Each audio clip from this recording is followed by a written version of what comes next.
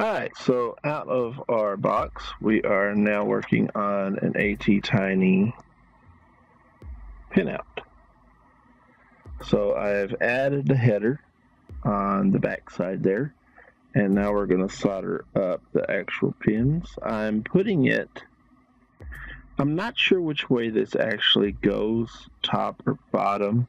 I'm putting mine bottom so I can use a breadboard on it.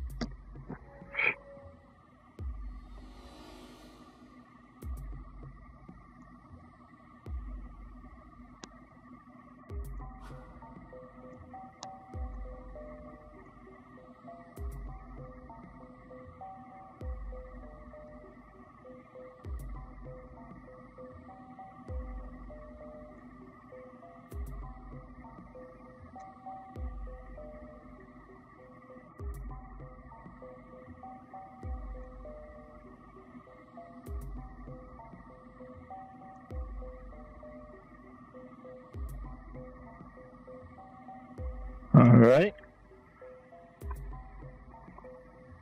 Let's take a look, see if we got that all in there. That looks good. So there's that one. We'll move on to another in a moment. All right, now I'm soldering the next header on. Again, I'm putting them on the back side. I'm not sure if it's going to make a difference, but if it does, then I'll be redoing this.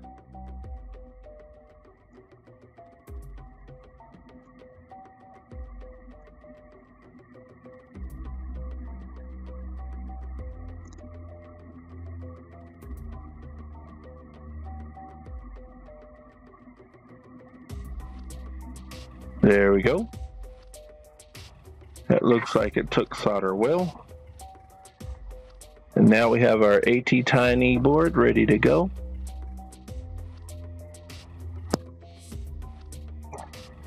So what we have here is a attinys Atmel chip on a small circuit board.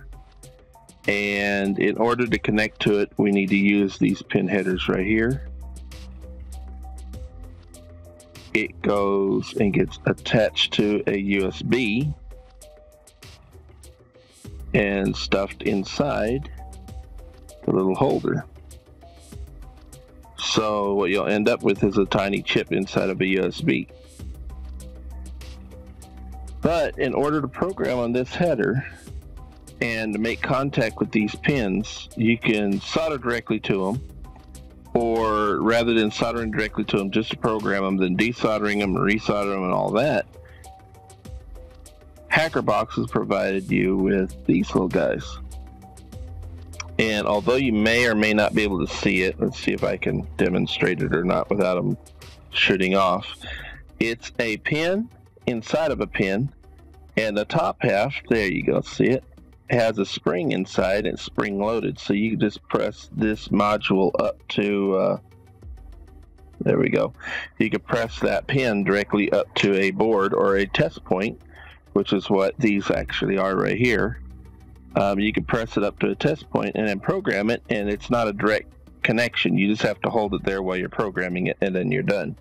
And then you move on to whatever you're going to use the actual pinouts for.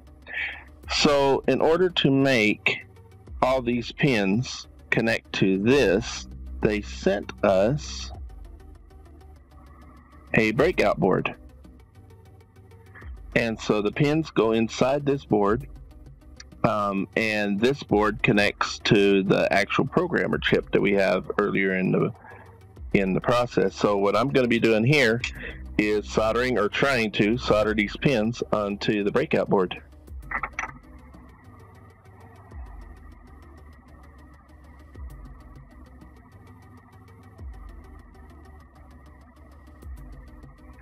It's wanting to go in. A little bit more. There we go. There's two.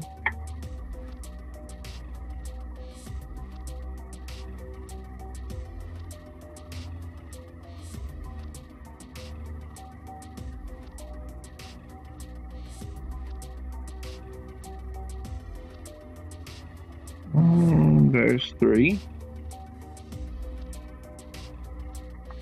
Now, before we go further, I think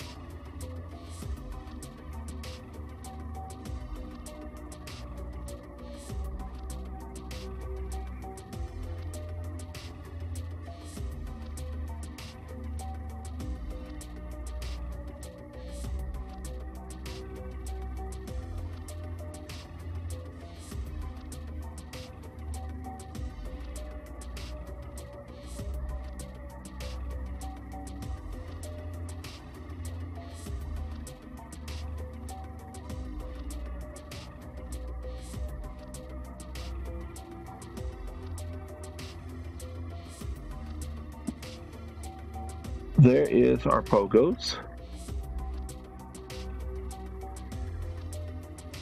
And if you take the pogos on this little board and you press down ever so gently, there we go. It'll make contact with each one of the pads and you can program it. Here is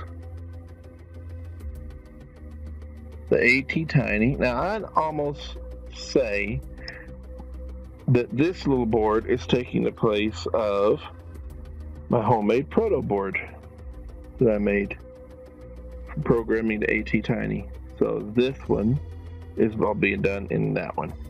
So that's great. I have two of them now. And lastly, oh, need to cut that one off, but there is the last one. There we are. And I will catch you guys next time. We will put some of these to use. I just wanted everybody to see what they get in the new Hackerbox 56 and get that first part out on putting them together. All right, we will talk to you next time. You have a good day and keep your irons hot.